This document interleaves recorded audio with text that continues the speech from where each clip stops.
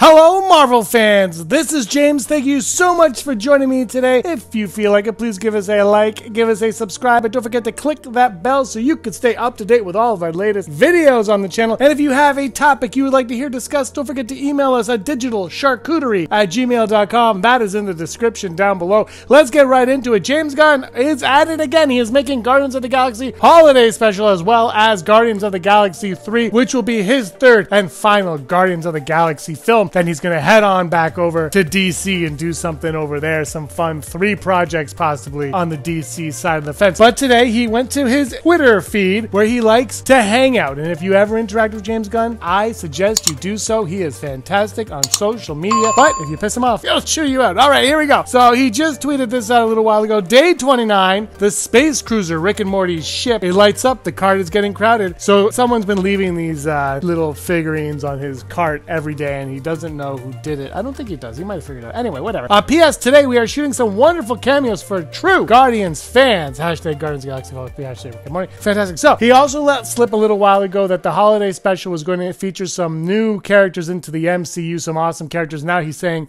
some cameos for true Guardians fans. So let's just discuss a little bit about who this might be. Ponder, let me know in the comments below. I love reading your comments. I try to reply to as many as I can. There's so many. So obviously you have, the Ravengers from the previous film.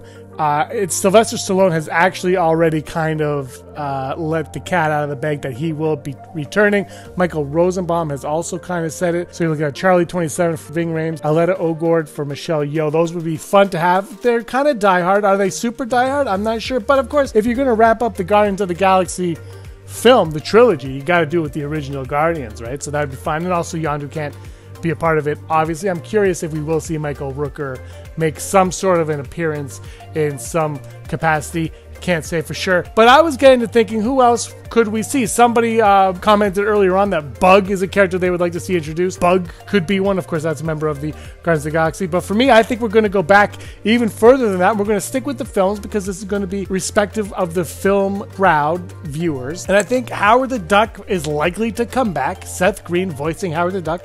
And I think maybe a nice cameo, something a touch more than we got in the first installment. But Cosmo the Space Dog. Perhaps we will see Cosmo the Space Dog appear once again, and this will put a nice bow tie on the end of this Guardians of the Galaxy trilogy. What do you guys think? Let me know in the comments below. Who are these amazing cameos for true Guardians of the Galaxy fans? And once again, please give us a like and subscribe. Thank you so much for spending part of your day with me. And until next time, may you be the master of your own universe.